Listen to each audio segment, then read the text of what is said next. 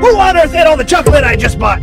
Wasn't it purchased just last night? I haven't even had a bite of it yet. I'm gonna find the culprit. Let's start with the three of us.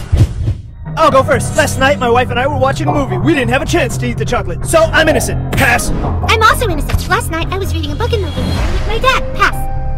Miwu, it's your turn. Oh no, I was alone last night. How can I prove my innocence?